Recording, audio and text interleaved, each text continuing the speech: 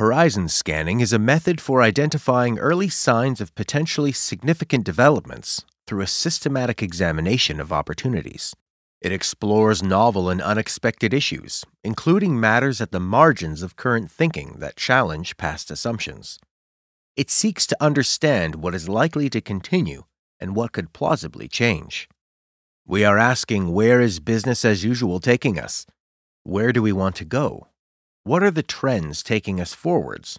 And how or can those driving forces be harnessed to take us in either direction? The Three Horizons framework is one example of this that we will explore here. Developed in a book by Bill Sharp, is a tool for thinking about transformation and how to bring it about. It is a set of thinking tools that help us think collectively about the future in a way that leads to more productive action, to aid thinking about current expectations, rising developments, and possible and desired futures. In this model, the y-axis represents what is the dominant pattern of organization, while the x-axis tracks time. The chart is not a prediction. It is more a schema of possible futures that can be achieved. The line H1 represents business as usual, the dominant way of doing things today.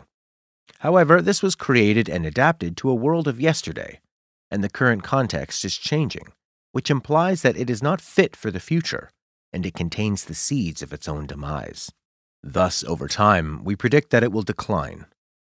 The trajectory is managerial in nature, as it represents a system in use, and managers who have to keep it running. It is the way that things get done today. Typically, it involves practicing incremental innovation using familiar approaches to help improve the existing system. However, there are always people who are trying something different other than the dominant paradigm, and they start to form a new pattern that is represented by a line H3.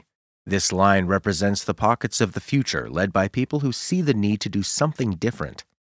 They are the visionaries, and by doing something different, create pockets of the future in the present. These are new actors, with new assumptions and new values, usually done by visionary individuals gathering small groups of people around them to stand for something different and try and bring it into reality. These can be seen as the future we want, and the seeds of that future are present and visible today. We want to see them grow until they become the predominant way of doing things, essentially replacing and improving upon the old H1. Between these two lines is a line H2, an emerging pattern that represents the current innovations. It is the arena of disruptive innovation. These disruptions can take many forms: a natural disaster or climate change, a new technology, a new concept like sustainability, a social movement, or cultural innovation like rock music in the mid-20th century.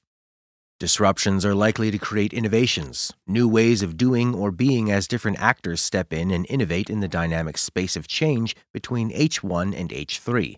The important question is how disruptive innovations will affect the transformation between the two.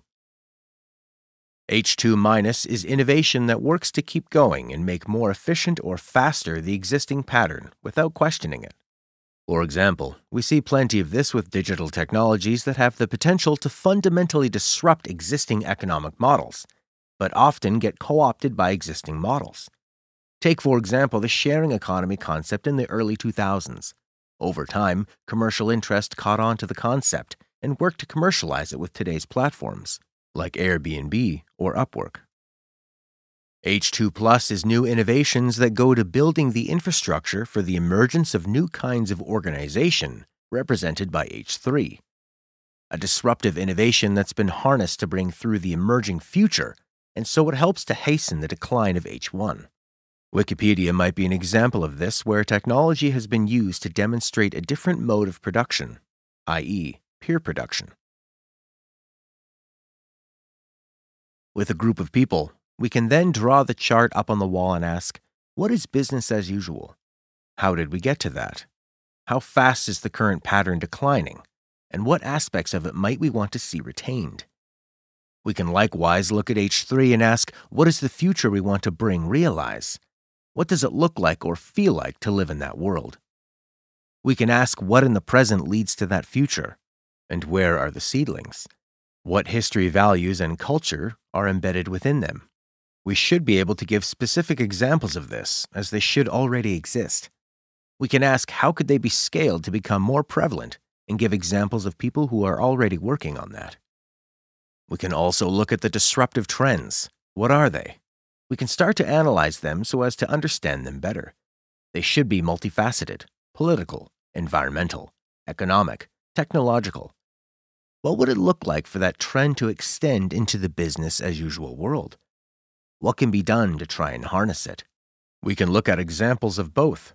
Cases where the trend was usurped by the dominant paradigm and where it is being used to build the new. There is a key consideration for our systems change strategy that emerges out of the 3 horizons model. That is the question of how much do we work with the existing system, introducing innovation that extends it into the new, versus building something to disrupt the old. Do we adopt strategies that are symbiotic with the existing system, ones that are designed to take it into the new regime? Or do we develop solutions that are largely mutually exclusive with the current regime, but likely easier to work with because they have none of the baggage of the old?